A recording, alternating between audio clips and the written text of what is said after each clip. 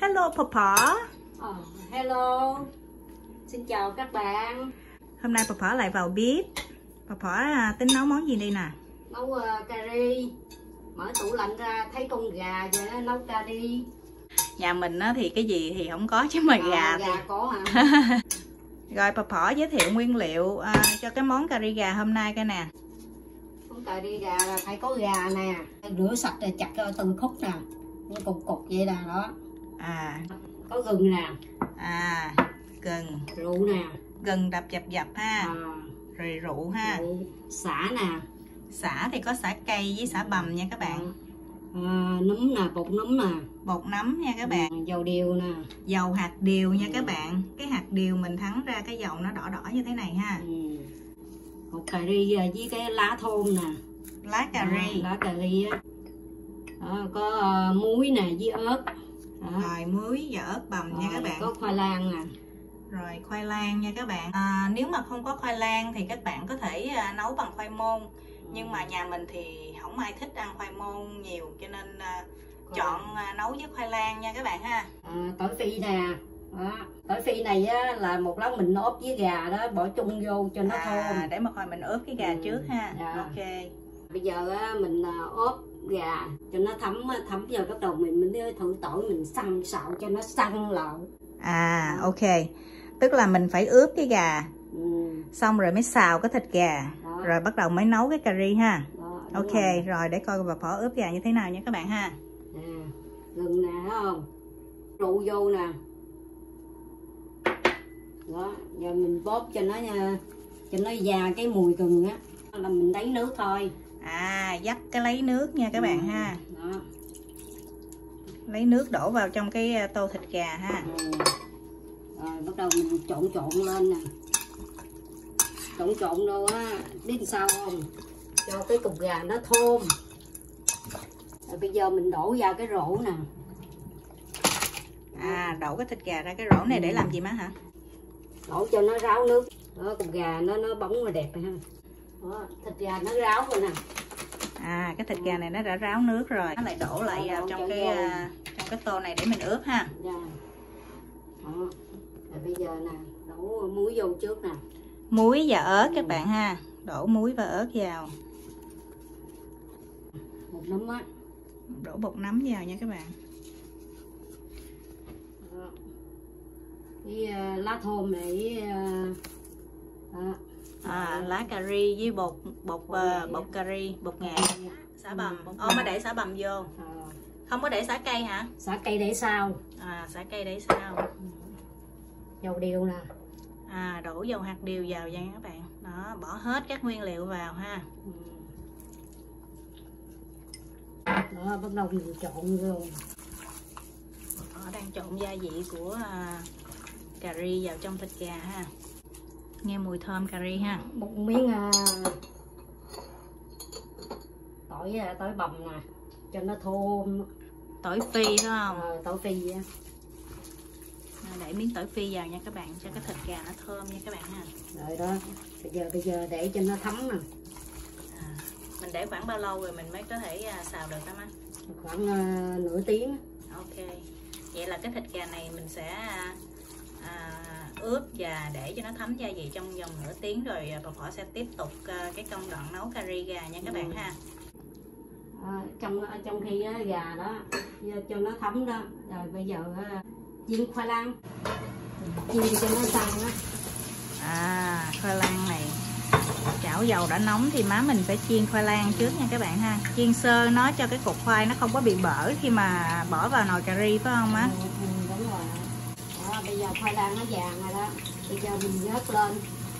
Bà Phỏ chút xíu nữa bà Phỏ sẽ sử dụng cái dầu này để bà Phỏ xào gà hả bà Phỏ? Đúng rồi. Đó, nhanh tiện và gọn nha các bạn. Một cái chảo mình xài một lần để mình làm nhiều công đoạn ha.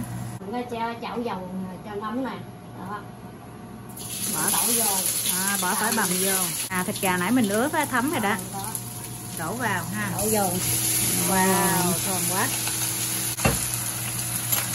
Tạo cho nó săn. Đảo như vậy đó. Đảo tới chừng nào cái cục gà mà nó săn lại.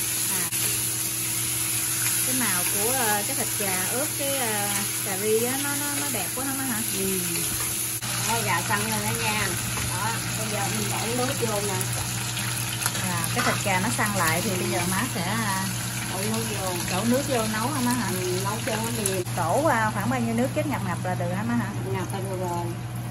Cái xả cọc này nè, gần chín này mình mới để vô cho nó giữ cái thơm cái mùi xả. Không có bỏ vô trước ha. Tại vì ốp có xả bầm trước rồi. Cái lúc má ốp gà đã có xả bầm rồi ha. Hình như là thiếu đó má ơi. Thiếu cái lon này nè, lon nước cốt dừa. Đúng cái rồi. Này gần chín là mới đổ vô. Đúng rồi, hồi nãy má quên giới thiệu cái nước cốt dừa. Nấu cà ri là phải có nước cốt dừa nha các bạn. Rồi, trong khi chờ đợi thịt gà nấu chín thì bây giờ là đi ra ngoài hai cắt lá quế. Đấy, lá quế.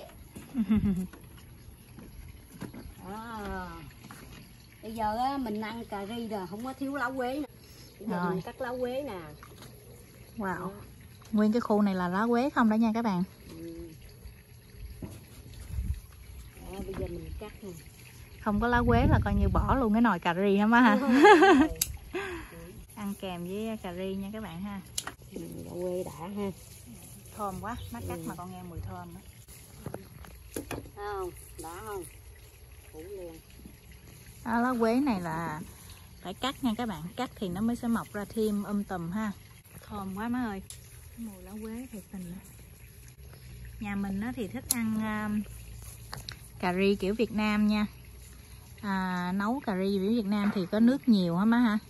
Có thể ăn với bún hoặc bánh mì ha.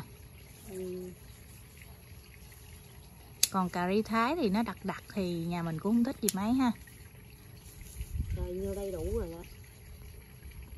Rồi, một bó lá quế này là đủ cho cái tô cà ri rồi ha, cà ri gà. Cũng từng rồi đó. Mà cà ri sôi đầu một hả? Sôi đầu một, bây giờ mình bỏ xả cây vô. Bây giờ là má bỏ xả cây vô đây để nấu cho nó thơm ha. Thơm á. Chưa chín mà thấy thơm mùi ha.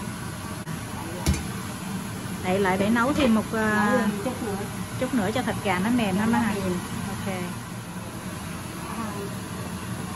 Wow, thơm quá. Thịt gà nó mềm rồi đó. Cái thịt gà mềm rồi đó hả má hả? Rồi bây giờ khoai lang là mình đổ vô. Khoai lang hồi nãy chiên, bây giờ bắt đầu mình đổ vô ha. Bây giờ mình đổ nước cốt vô. Nước cốt dừa nha các bạn. Cà ri là phải có nước cốt dừa ha. Đổ nguyên lon luôn hả má hả? Đổ nguyên lon luôn. Nó lên cái màu đẹp đó má hả? Màu sắc màu vàng. Wow, đẹp quá, màu rất là đẹp. Rồi mình để mình nấu chút xíu nữa hả? Cho nó sôi lên, nó tắt lửa được rồi đó, ăn được rồi đó. Vậy cái khoai nó có mềm không má? Mềm, tại vì khoai mình chiên á, nó chín rồi. Cái khoai má chiên nãy là nó chín rồi ha. Bởi vì mình chiên, cái lúc mà mình chiên á, nó nóng quá là nó phải chín rồi, phải không? Bây giờ đã thả vô là chỉ cần sôi lên tắt lửa là cái khoai nó mềm rồi đó. Ok.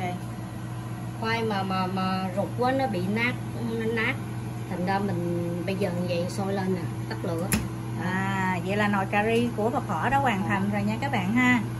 Đó, có gà nè, có sả nè ha, ướp với cà ri ha, rồi nước cốt dừa và khoai lang chiên nha các bạn. Bây giờ múc ra tô. Rồi, chuẩn bị ăn cà ri với bà Phở nha các bạn ha. Múc gà vô cái tô nè. Có khoai, có gà.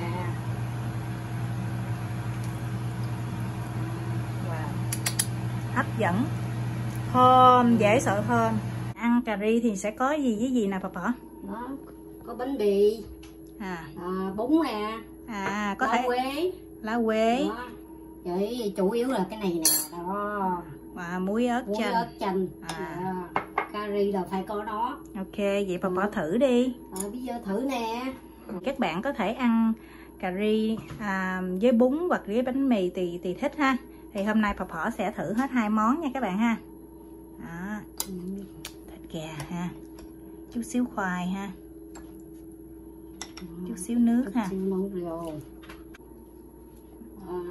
Cà ri là phải có lá quế nè, đó ngắt vô. Ăn cà ri mà không có lá quế là coi như không có Thua đó. Thua ha má ha. Thua. Bây giờ thử bánh mì trước đi. Thử bánh mì ha. Chưa ăn thấy đói bụng rồi. Bây giờ ăn thử nè. Vừa ăn. Wow, đã quá vậy. Thấy bò bò chép chép thấy ham. Bây giờ chấm nè, chấm thịt gà dùm. Muối ớt, chanh. Thịt gà là phải chấm muối ớt chanh nha các bạn ha. Vừa ăn, ngon. Đủ mềm không? Đủ. Đó. Khoai lang.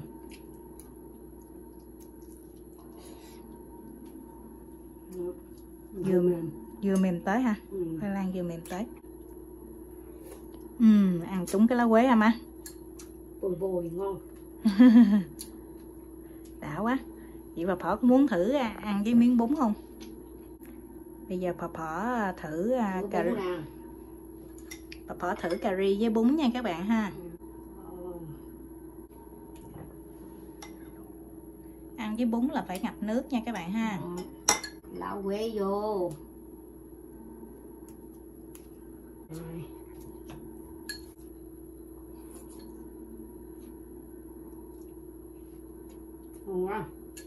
Bà Phỏ thấy ăn bún với bánh mì bà Phỏ thích ăn cái nào hơn? Hai cái nào cũng ngon, chạy nước ngon rồi. Bà Phỏ tự tin, ý là bà Phỏ nói cà ri ngon thì ăn với cái nào cái gì cũng ngon ha. Vậy là bà Phỏ đã hoàn thành xong cái món cà ri gà nha các bạn ha. Cảm ơn các bạn đã theo dõi cái video của bà Phỏ nấu cà ri gà. Nếu mà các bạn thích thì các bạn nhớ bấm like và chia sẻ cái video này nha. Xin chào các bạn, hẹn gặp lại các bạn ở những video sau. Bye bye. Ok, bà Phỏ sẽ tiếp tục ăn cà ri. Tiếp tục. Ok, bye bye. Bye bye.